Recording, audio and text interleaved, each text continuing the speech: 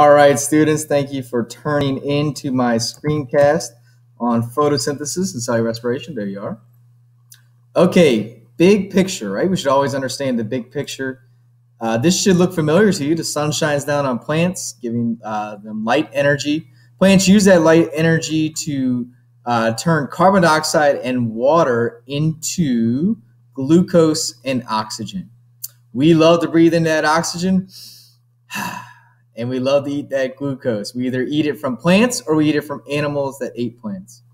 We, in a process called cellular respiration, break down glucose with the assistance of oxygen to make ATP.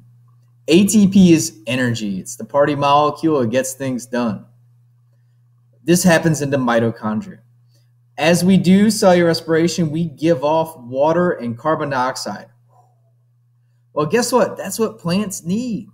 The products of cellular respiration are the reactants of photosynthesis. The products of photosynthesis are the reactants of cellular respiration. It's a wonderful cycle that's really, really important. You're going to see this happen within photosynthesis and cellular respiration as well. So let's move on. You should pause the video and ask yourself, can you explain the cycle here? Okay. I love this picture because it gives you a good reminder of the light reactions and the Calvin cycle before you dive very deeply in. You always want to see the big picture. We got the sunlight hitting the chloroplasts in our plants. Inside the chloroplasts are these flat green pancakes called thylakoids. Thylakoids are special. They have chlorophyll in them. The chlorophyll is going to get excited. It's going to do the electron transport chain, and it's going to make some ATP. It also makes NADPH. Here's how I would love for you to think about these. ATP is energy. It's the party molecule. And NADPH is like a taxi cab. It can hold two high energy electrons that are going to the party and a hydrogen ion. So it goes from being NADP plus, the light reactions happen, and it becomes NADPH. Same for ADP. That dead cell phone, the party battery that's no more, gets energized in the light reactions. ATP and NADPH go to the Calvin cycle. In the Calvin cycle, they're going to combine with enzymes and carbon dioxide to make sugars. ATP and NADPH provide the energy to make this happen. This is why it's called an endergonic reaction. Don't worry if you don't know that word. The Calvin cycle is going to give off NADP plus and ADP. Notice once again, just like photosynthesis and cellular respiration, students, the products of one are the reactants of the other.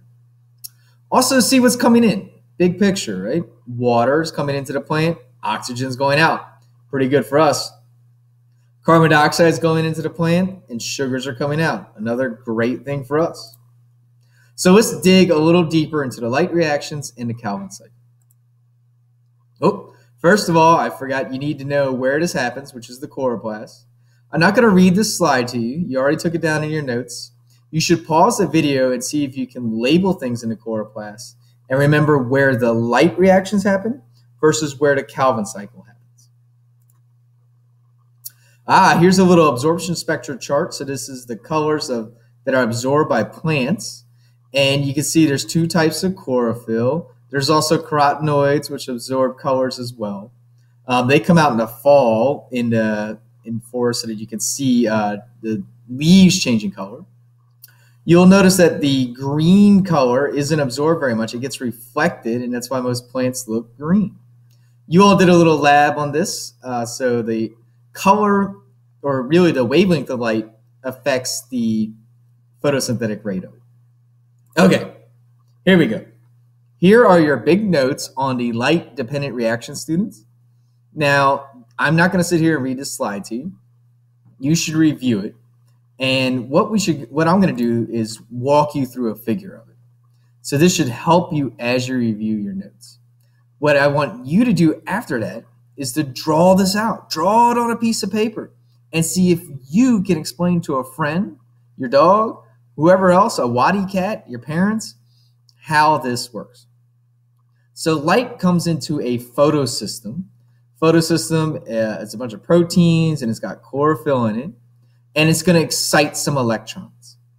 Those electrons, when they get excited, are going to leave and go down an electron transport chain. So the electrons are like, woohoo, I'm out of here.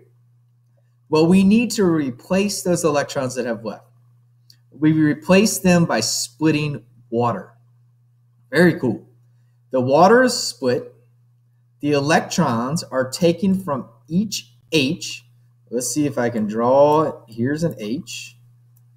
An H, a hydrogen, has one proton and one electron. So the electron gets stolen to go up here into chlorophyll, and you're left with the H plus.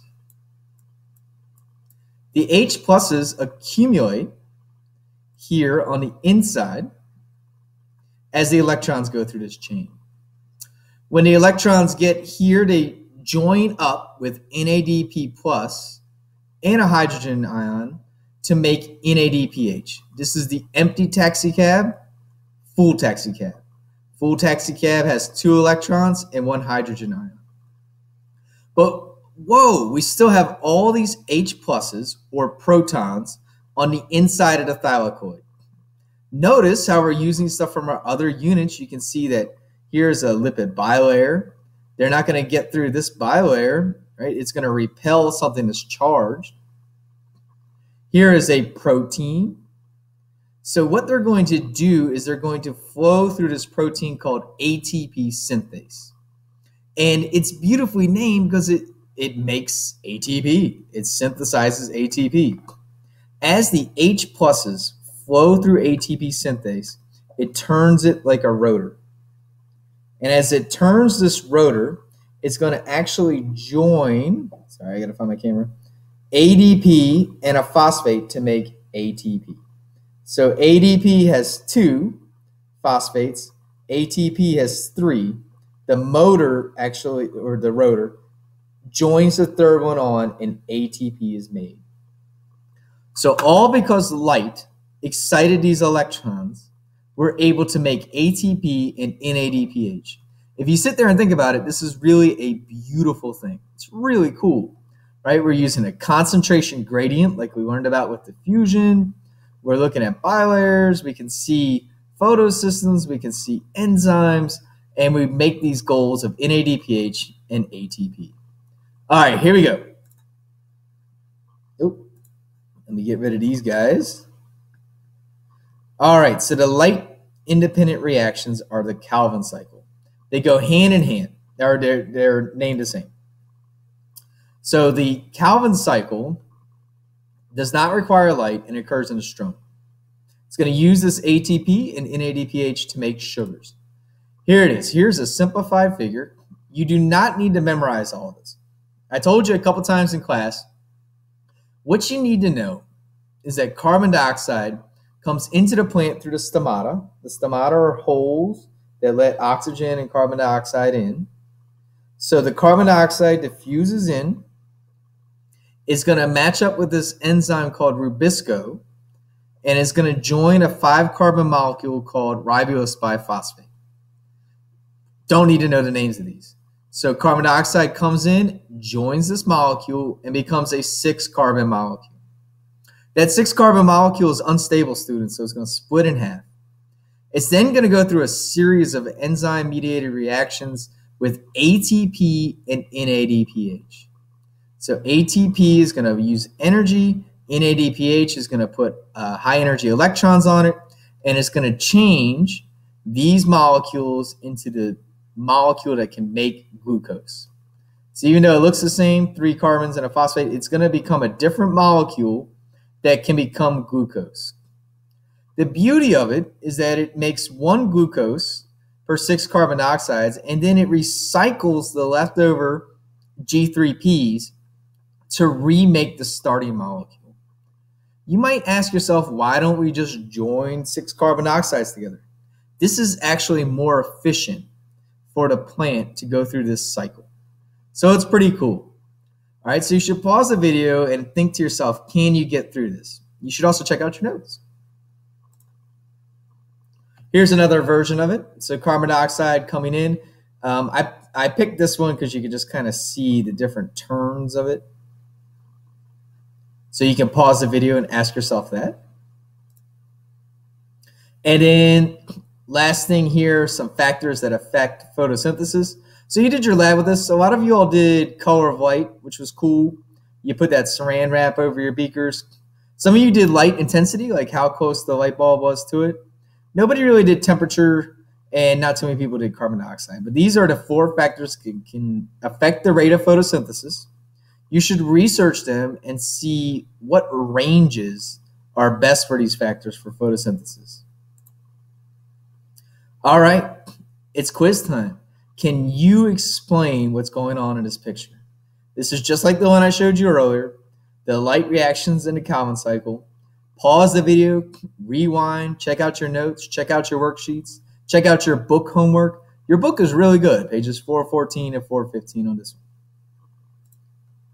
All right, cellular respiration. Here we go. Sugar that the plant made, we need to break it down into energy or ATP. If we just broke it down in one step, it would set our bodies on fire and kill us. We have to break it down in a series of steps so that we can get ATP out of it. The waste products are going to be carbon dioxide and water. Here we go.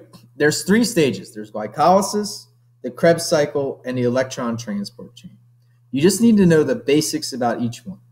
And then I also want you to know how the electron transport chain and cellular respiration, how it mimics photosynthesis, and photosynthesis mimics it.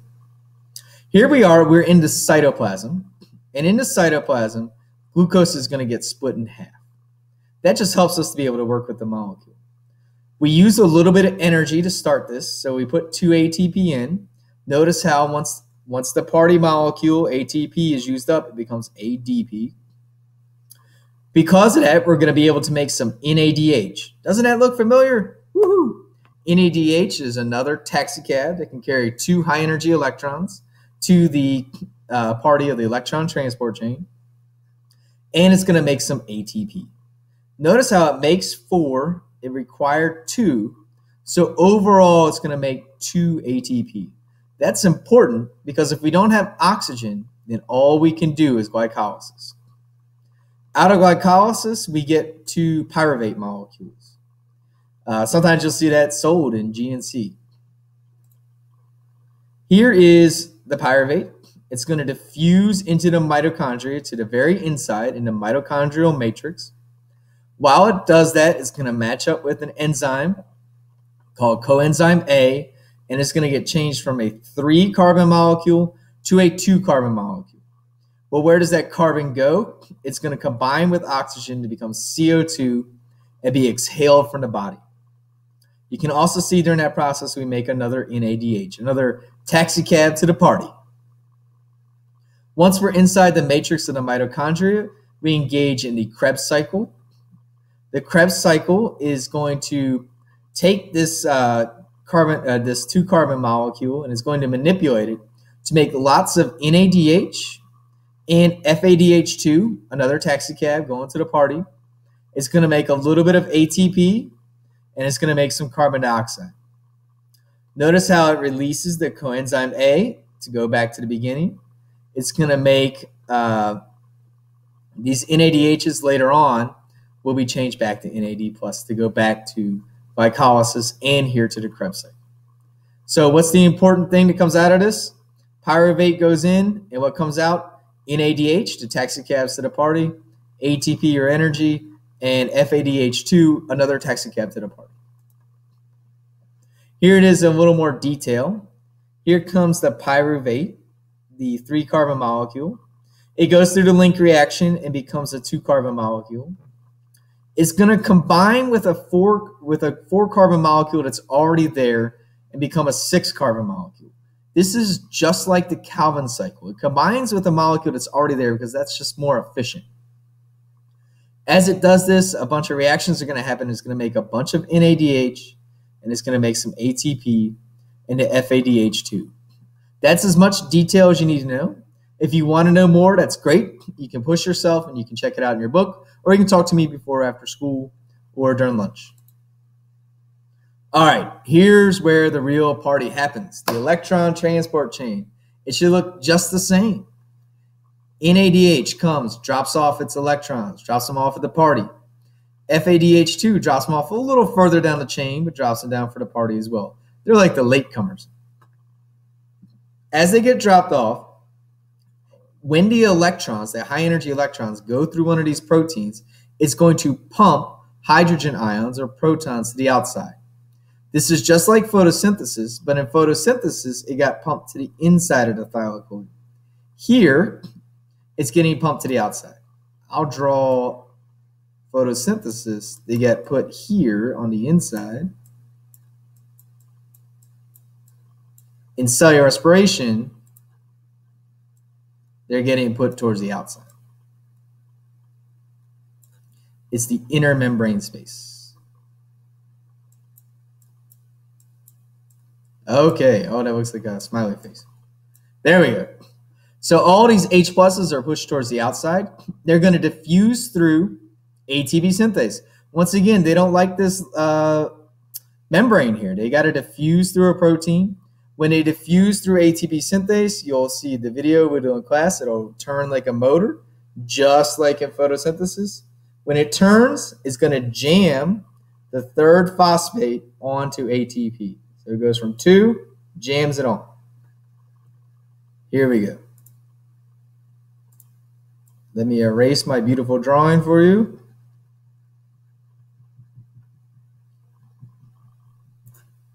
Almost done. Okay, this slide, you should pause and see if you can figure out what's going on. What's written here is where everything goes or where it was made. So look, carbon dioxide, it's a waste product, citric acid cycle, and a link reaction. Water, it's released from the electron transport chain. All right, and energy. We actually need to go back to that.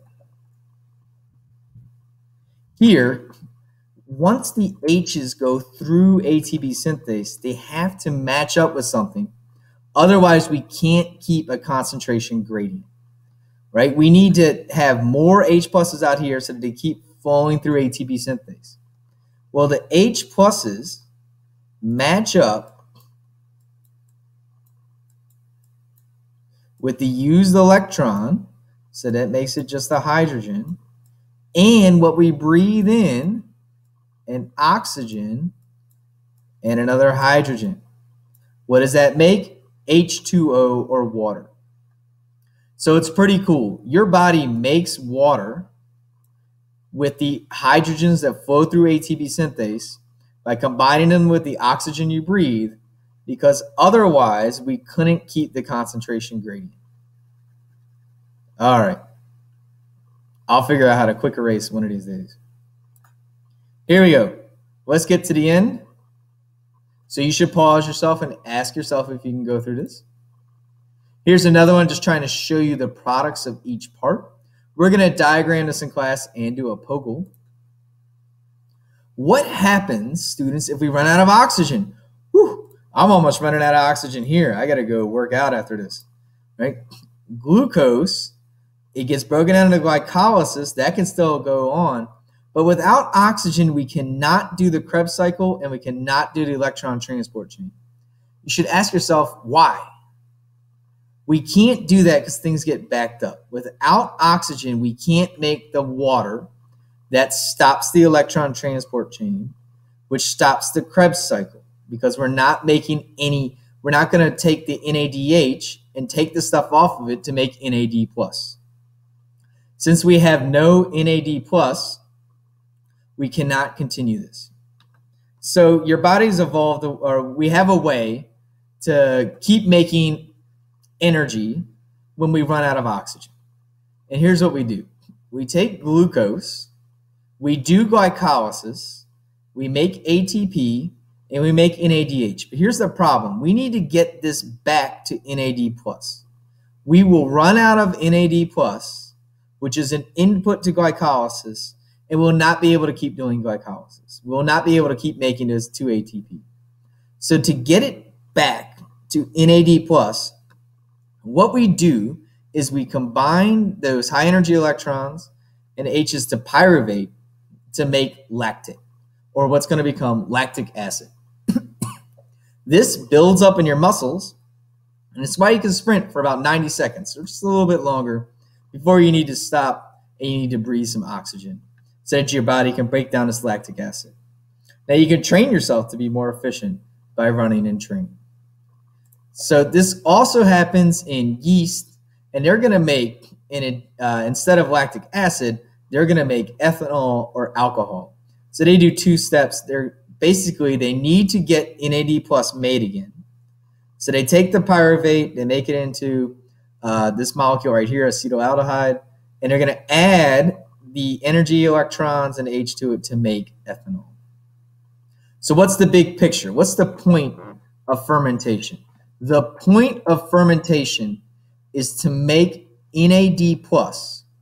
It's to take away the stuff from NADH to make NAD plus so that glycolysis can continue. This way we can keep making ATP when there's no oxygen present. This is called anaerobic respiration, while these ones that require air are called aerobic respiration. All right, students, here's a big picture of it. This should be X through oxygen right here that my big head is covering. But no oxygen, it can't do stuff within the mitochondria. So it's just going to do glycolysis. And in humans, it's going to make lactic acid. And in yeast, it'll make ethanol. All right, students, that was kind of long. I hope that you learned something. And please ask me some questions in class. And good luck studying for your assessment on photosynthesis and cellular respiration. Have a great day. Take care.